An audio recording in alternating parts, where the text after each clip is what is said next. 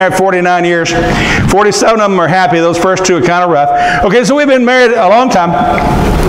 And she knows that I can't find squat. Okay, so the intrinsic value of a woman is she can find anything that a man cannot find. All right, because, you know, you're looking straight at it. You know, there's even a meme out there about this guy is saying, hey, honey, where's the ketchup? And in the refrigerator, there it is right in front of him, and he can't find it.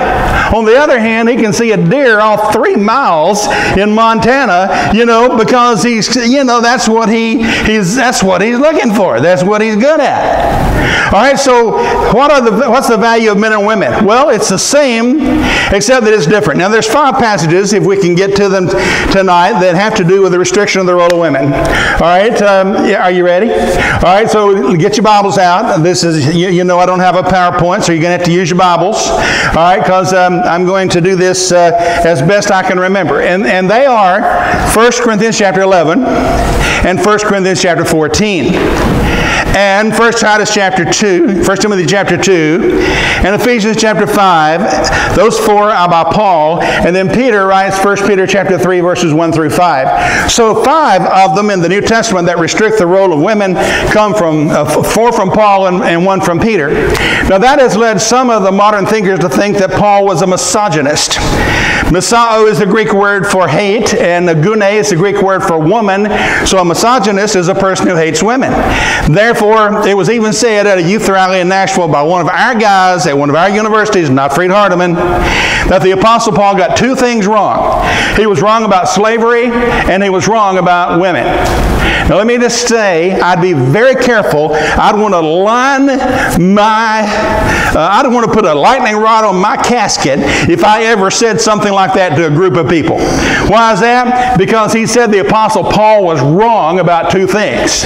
Now, if he's wrong about these things, then what makes him right about other things?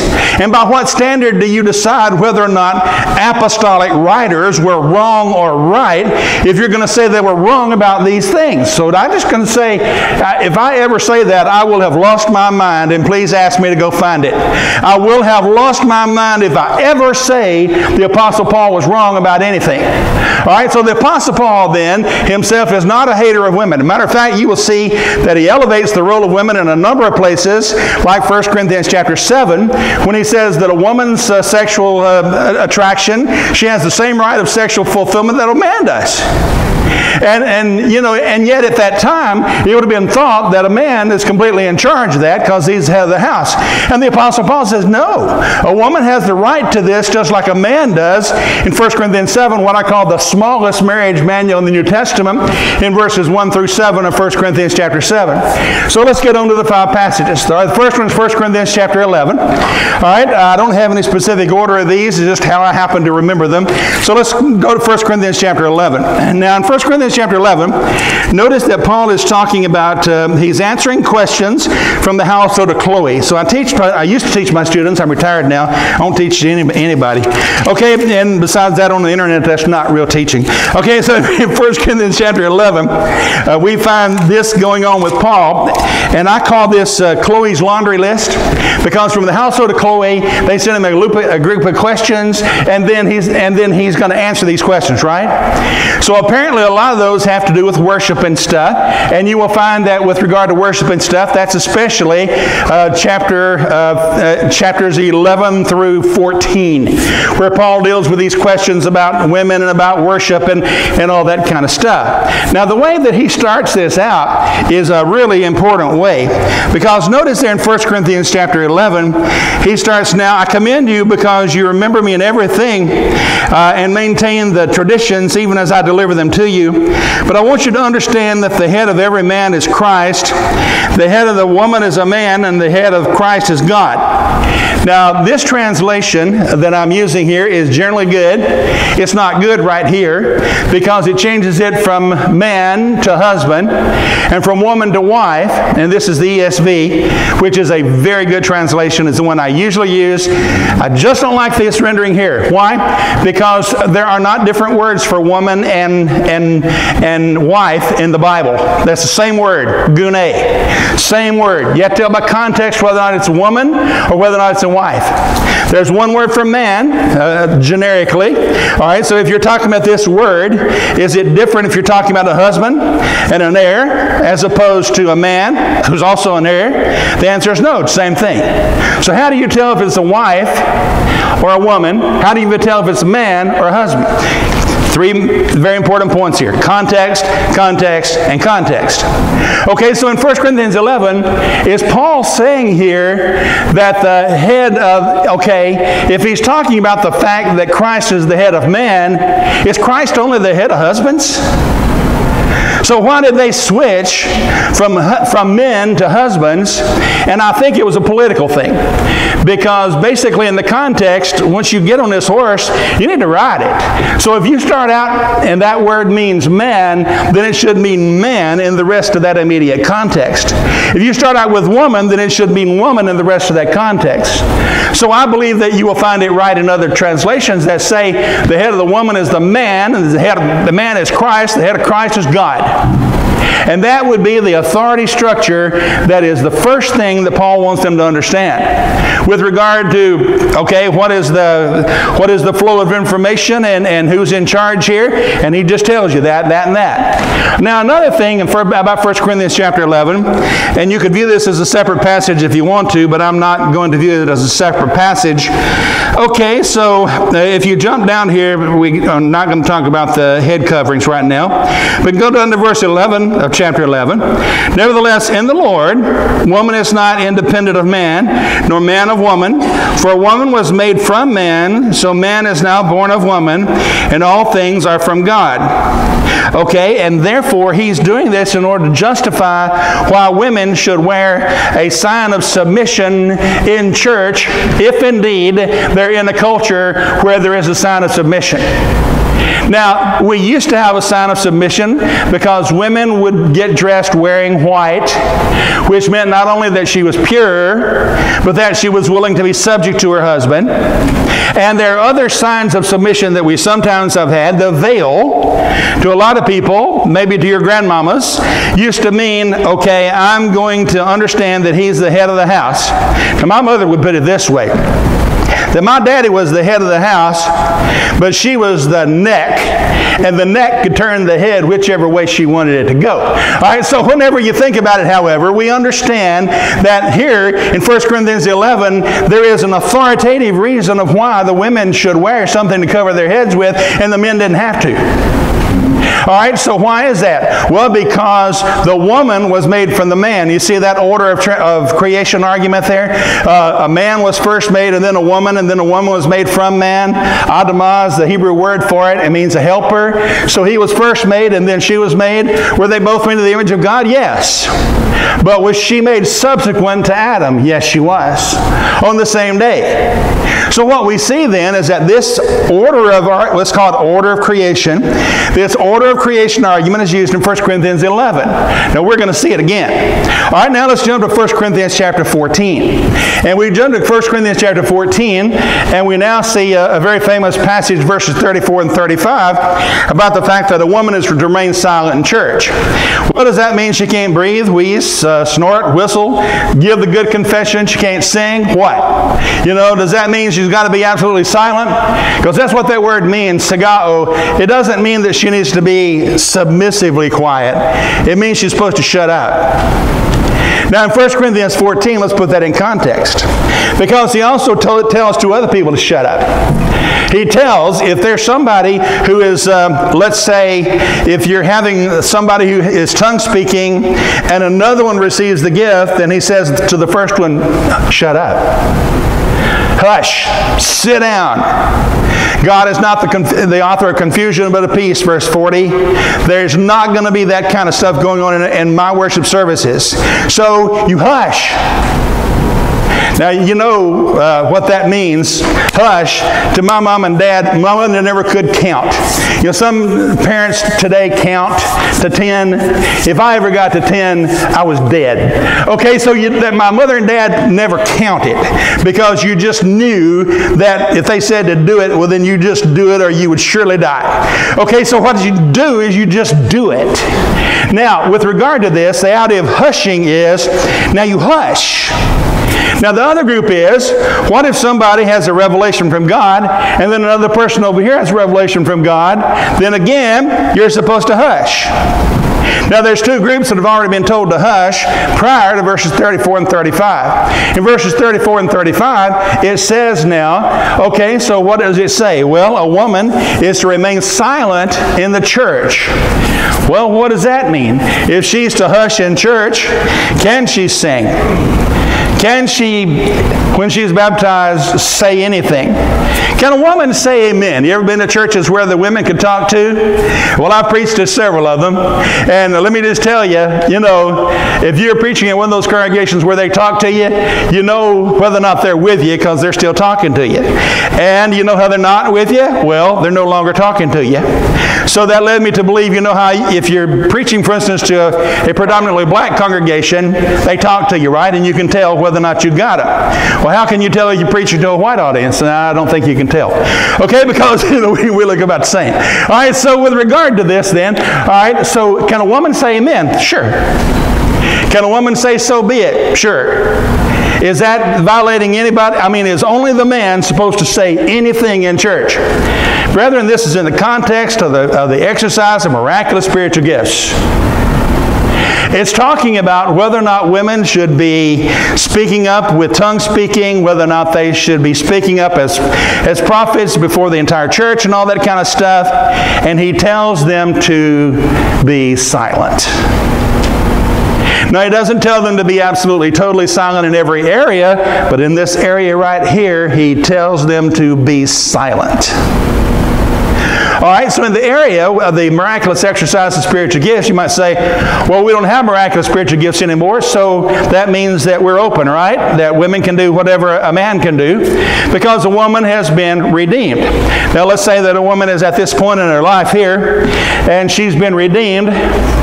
And where she first lost that redemption was Genesis 3:16, according to the argument, because Eve, her desire shall be to her husband, right? Genesis 3:16. So they think, okay, so if a woman today is redeemed, that means she's bought back and put in the very position she was in before she sinned in the Garden of Eden in Genesis 3:16. That's where the argument goes. What's wrong with that? Well, it ain't right. Paul doesn't argue that. He doesn't argue go back to this moment. He says go back to creation. Not the fall, but creation. The woman was made from the side of the man. Creation. Creation. So in 1 Corinthians 14, there is a passage there that I don't really know for sure what it means. I have some ideas. As the law also says in verse 35. Well, what is the law? Well, is Paul talking about Genesis 3:16 or is he talking about Genesis 1:26 and 27? And he doesn't say. So it's a possible way of looking at the fall, of saying that it was not the fall, but it was the creation. Now let me show you a very clear place where it definitely is the creation. Turn to 1 Timothy chapter 2, and this will be our third passage. So we've kind of glanced at 1 Corinthians 11 and 1 Corinthians 14. Now let's look at 1 Timothy chapter 2. Now it starts out, again, Paul likes to do this by setting the authority out first and then talking about the things that you can understand better if you understand the authority. By the way, that's not unlike us. We're the same way. If we understand what the authority is, somebody says, by the way, I'm in charge. Well, they may or may not be in charge, but you look at the Bible and you see, are they in charge? And the answer, if the answer is yes, well then they're in charge. All right, so in 1 Timothy chapter 2, here's how it starts. Now in verse 8, we find a reference there to men can lift up hands everywhere, holy hands, which is probably a metonymy for praying. A man can pray everywhere. In the assembly, outside of the assembly. Men can pray everywhere. And by the way, this is not talking about husbands. It's talking about men. I want men everywhere. Men everywhere can do this. But then, in contrast to that, Kevin, why did you lose your billboard? I got used to seeing your ugly face driving to Jackson, and your billboard's not. Are you cheap? You know, did you get rid of that billboard? Well, there's some woman's picture up there, and I'm just kind of thinking you lost your place. What? Well, I'm going to talk about something else. So, anyway, I'm just telling you, I have noticed the fact that your picture is not up there. All right, so here's what I'm thinking then about 1 Timothy 2. Now, the men can do this everywhere, but the women, that's verse 9. The women now should adorn themselves in modest apparel. Now, the word modest there means orderly, appropriate, in place, as in the natural order of things. You cannot, over the years, I've retired from Freed-Hardeman. I've heard so many discussions among faculty and students about how short, too short pants were. What are you going to do with leggings? What are you going to do with yoga pants or other pants that you can basically read through? Okay, what are you going to do about this kind of stuff, and is it immodest? Because you cannot come up with 1 Timothy 2 and verse 9 with exact rules about that, except for this rule. Now, if a woman is committed in her heart to the Lord, then her dress will be appropriate, modest, appropriate. If she is committed to the Lord, then her dress will be appropriate. By the way, there's no reason why that also would not apply to a man, because women can also lust. All right, so if you are committed to the Lord in your heart, then your dress should be appropriate, verse 9. But notice, he's talking about men are able to pray everywhere, and then all of a sudden he switches to the fact that the women need to be submissive. Now, why do that? Unless it means something. And then he says, beginning in verses 12 through 15, it gives you a reason why. He tells you, matter of fact, somebody read this so I won't have to look it up. Who's got it? This is a Bible class and it's not a sermon. Read it, somebody. 1 Timothy 2, 12 through 15. Do not permit a woman to teach or to assume authority over a man. She must be quiet. For Adam was formed first, then Eve. And Adam was not the one deceived. It was the woman who was deceived and became a sinner. But women will be saved through childbearing. They continue in faith, love, and holiness with propriety. Now, I have a person who I'm thinking of with a PhD in Greek, and he was saying he finally came to the conclusion that there was no order of creation argument in 1 Timothy 2. Wow. Look at it. Does it look like there's an order of creation argument in 1 Timothy 2, beginning in verse 12? Does it look like it to you? Do you think somebody would have to use some real creative interpretation in order to try to get that away? By the way, that guy's no longer a member of the Church of Christ, and he used to teach at 2 graduate schools in the Churches of Christ that I know of. He's not even among us anymore because he reached the conclusion that a woman can do whatever a man can do in church, because that is not an order of creation argument in 1 Timothy 2. If it's not, how much clearer could Paul have been than to say, for the woman was not the first created, but the man, and therefore she should be hesychazo, which does not mean to be silent, like the 1 Corinthians 14 passage. It means to be submissive. So a woman should be submissive in her teaching and her relationship with the men. Now, is this one talking about in the church? Well, you tell me. Turn to 1 Timothy chapter 3, verses 14 and 15, and tell me if Paul's talking about stuff that relates to church stuff. He says, now, I'm hoping to come to you shortly, Timothy, but if I cannot, I just want you to know this. I want you to know how to behave yourself in the house of God. Does that sound like church stuff to you? I want you to know how to behave yourself in the house of God, which is the church of the living God, the pillar and support of the truth. So what Paul is saying has to do with church stuff. Now, sometimes people say, well, then are you saying then that a husband and wife cannot pray together? Well, is that church stuff? And besides that, if you want to apply that to a husband and wife praying together, then may a husband and wife be unclothed together. I'm saying this as delicately as I can. In circumstances in their marital life. Can I say that any other way so as not to get in trouble? Okay. Must a woman always be modestly clothed even when she's with her husband in their own home? Paul's not talking about that. He's talking about in the church. In the church. In the church. May a husband and wife pray together in their own family. That is up to you. There is nothing in the Bible that would forbid that. Matter of fact, I have 4 daughters, and I would even recommend that you allow them to pray at the table to hear what they have to say to God.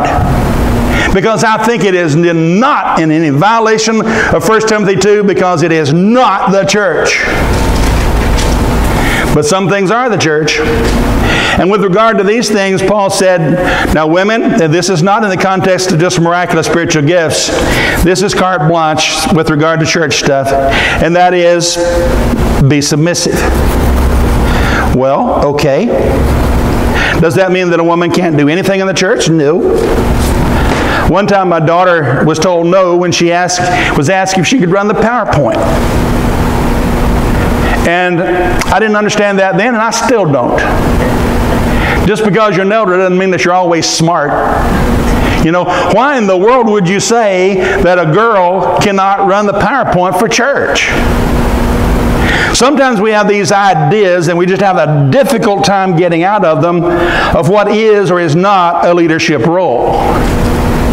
So if it is truly something that has to do with inherent leadership, like elder, deacon, preacher, of course, these must be men. But there are a lot of other areas where, for instance, we sometimes close out women from being on certain committees, which they really need to be on, because they have insights that a lot of other people don't have, and we need to hear what they have to say. Number 4. Turn to Ephesians chapter 5. My wife would like for us to start with verse 21, but a lot of people think that we'll start with verse 22, so let's go back to verse 21. Actually, verse 21 is the conclusion of the idea that Paul's talking about, where he uses a series of ing words. We call them gerunds.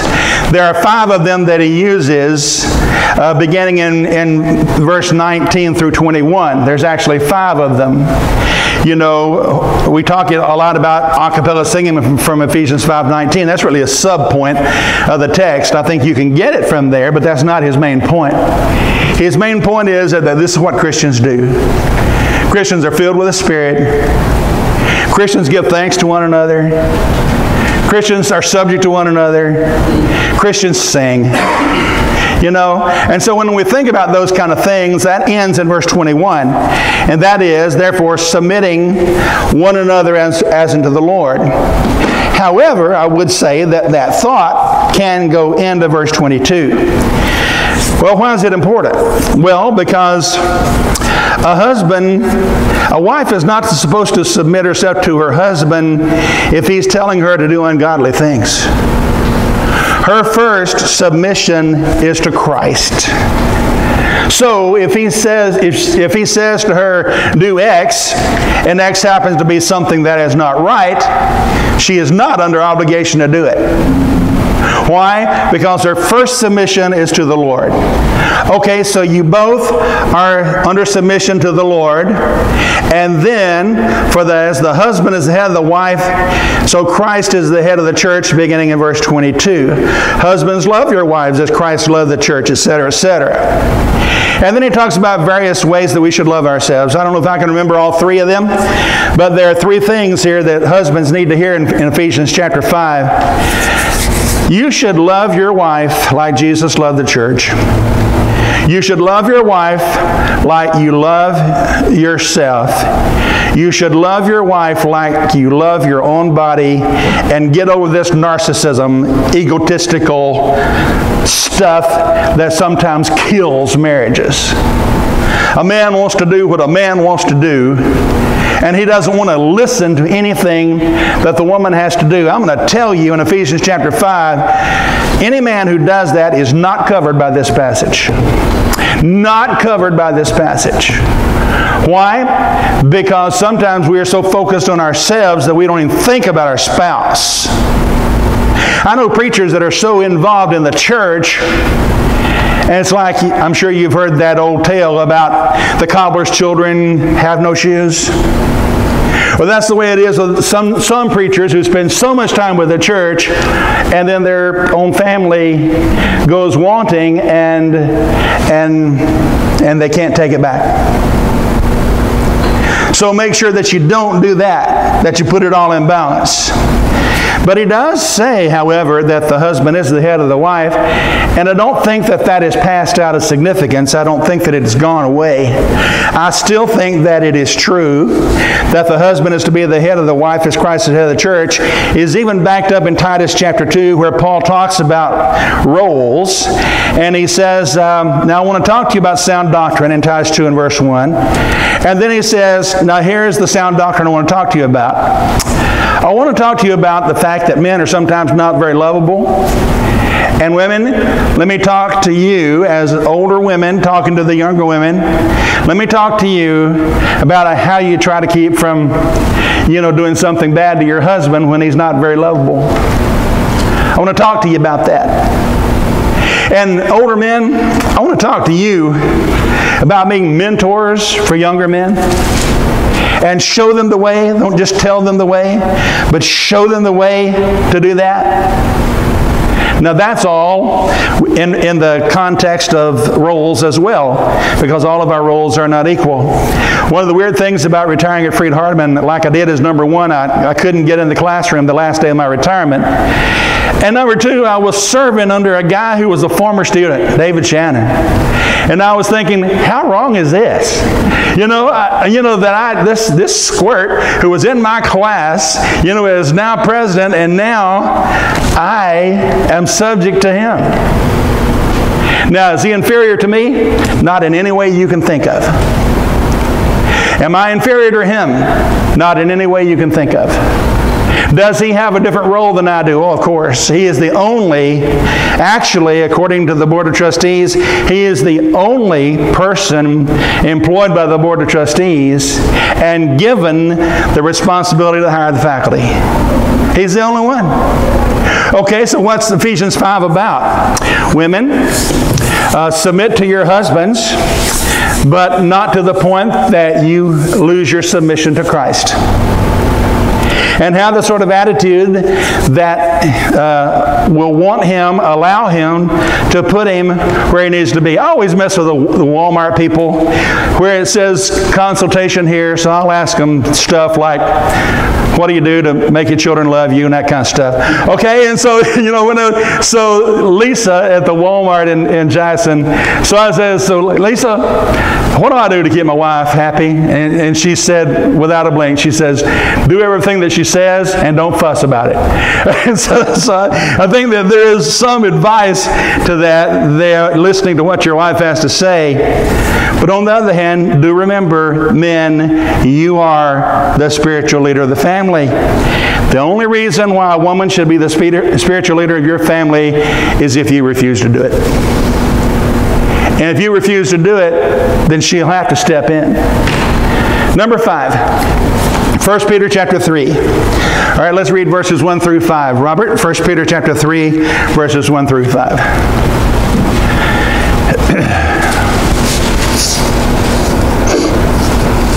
In the same way, you wives, be submissive to your own husbands, so that even if any of them are disobedient to the word, they may be won without a word by the behavior of their wives, as they observe your chaste and respectful behavior.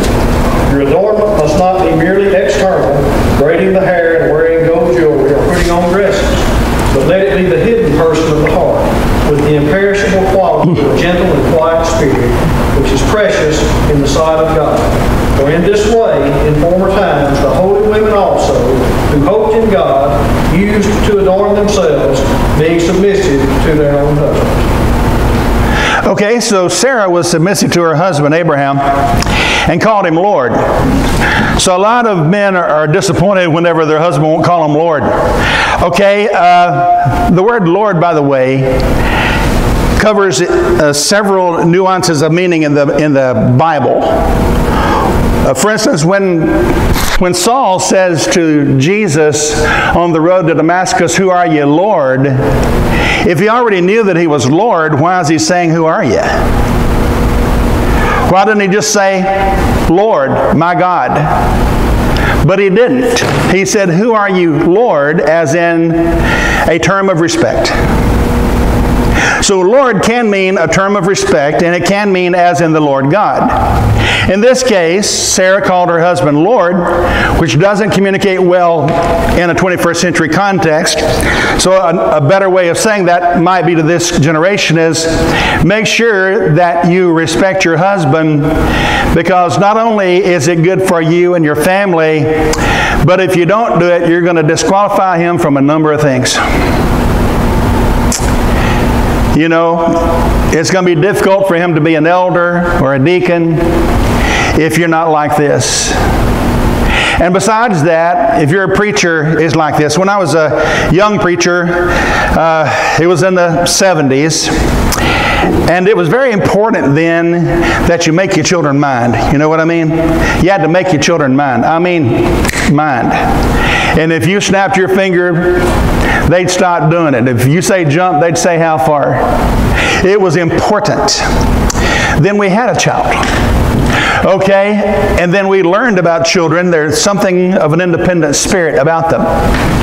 And they don't always do exactly as you have in mind. Matter of fact, our youngest grandson is 2 years old, and she was FaceTiming last night when he was in the tub, and then he got out of the tub, and then he had a whole bucket of toys, and she says, don't go ahead and pour those out.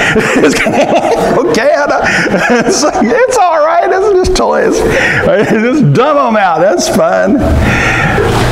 But on the other hand, if your children know that you're serious and you really say something, it's important for them to respect you with regard to what you have said. You might also have seen in some stores, like a Walmart or something, you might have seen such an authority struggle between the little kids and their mom and dad. And she or he will say, "Now you're not getting that." And then they go into a flying hissy. And then the whole store begins to gather around to watch. You know? And then it's just kind of like, now they're taking bets on who's going to win. Is it going to be the 2-year-old, or is it going to be a mama or daddy? Well, let me just say that if I ever had done that to my parents one time, that would have been the last time that I ever would have thought about doing it. Now, why? It is not just a question of old generation versus young, but does your child respect you? Does your child honor you? And if some point they're brought up without respect for authority altogether, then the rest of the society has to pay, because you haven't taught them to respect you as a mother or father. Now, there are your 5 passages. And in all these 5 passages, we learn something that did not die in the first century. A lot of churches that I'm thinking of are reevaluating the role of women. And I guess it's beginning more in large cities. I know about a new book that's coming out that's saying that a woman can be an egalitarian. In other words, she can do whatever a man can do. I know of another book that's coming out where a guy is saying, hey, wait a minute, let's not trash these 5 passages here. How are you just going to wave a magic wand and make them all disappear? I mean, how can you just do that? Because they are part of the Bible, and besides that, a lot of them are grounded in stuff that happened in the Old Testament. So, what shall happen? Well, what I've tried to do tonight is to give you a survey of the 5 passages, places to look for your own study, and places for you to look to see whether or not what you've been taught about this from a conservative standpoint is indeed what the Bible says. And if it is indeed what the Bible says, then do it. See, here's part of the problem. It's not just about Confederate statues or protests and all that kind of stuff. And it's not just about unrest in white communities or black communities or Hispanics or all that kind of stuff. What the world is really suffering from is a loss of respect for the authority of God. Now, your generation as a whole, I'm talking to those of you who are much younger than me. I don't do Starbucks. If you do Starbucks, why pay $6 for a cup of coffee? You can buy a shirt for that. Okay, or why do Panera Bread? You're going to be hungry 20 minutes later.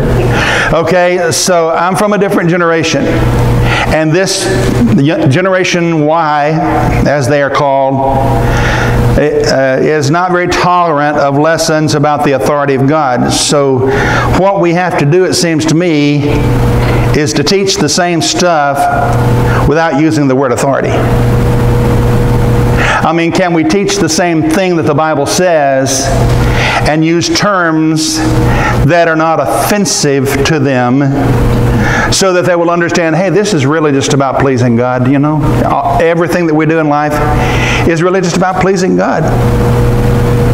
I mean, that's why we do the Lord's Supper on Sunday, and that's why we do the Lord's Supper every Sunday. That's why we sing a cappella. And I mean, that's what God said He wanted. I mean, if you give Him what He wants and you try to please God with a good and open heart, well, that's what He wants. I don't know what your circumstance is tonight, but if you have been baptized, I hope at that time what you were saying to yourself is, I'm going to go to hell if I don't do this. But hopefully you were thinking, this is what God wants me to do. And I'm hoping that that's the reason why you're here tonight. This is what God wants me to do. While we stand and sing.